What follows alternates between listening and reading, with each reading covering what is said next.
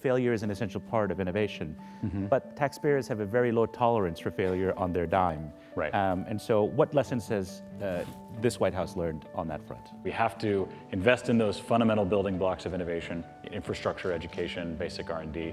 We need to promote competitive markets that spur entrepreneurship. We help do that translation on both sides, from the government out and from the startup in. There is tremendous potential for the first time ever to bring together, to reintegrate engineering and design and production and the science of materials all in one space. If I was starting a small company in Silicon Valley and I had an opportunity cost to evaluate every time I considered going after new business, the government would be the last thing I'd go after. It's a giant bureaucracy.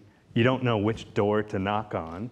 You don't know all the policies, all the procurement regulations. You do know the White House guy is staring at you right now. Oh, I know this. Yeah, he looks happy though. But it's one of the last things I'd think of. So part of our mission is to basically be that concierge for them, to help them understand the on-ramp to get involved with government and to actually see that it's a very compelling customer, and it's a customer that's going to present them with challenges that help them grow and become a more effective company in technology. What is the rationale for investing in supporting innovation? What is the market failure, as it were, that calls for government action? And how are you doing it? The prosperity of this country and our international competitiveness depend on innovation now more than ever. And that government plays a fundamental role, that always has and will continue to in the 21st century. And that it's really important that we get the interaction right between government's proper role in generating innovation and the private sector, and knitting them together in the most productive way. We have to invest in those fundamental building blocks of innovation, infrastructure, education, basic R&D. We need to promote competitive markets that spur entrepreneurship.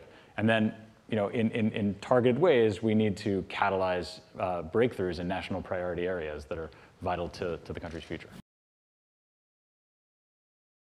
We've seen changes in a number of fronts. One is just the rapid pace of change of the threats. They're what used to be decade-long evolutions of weapon systems we had to worry about are now in some cases weeks and months of change in terms of how adversaries can respond, and we've seen that over and over again.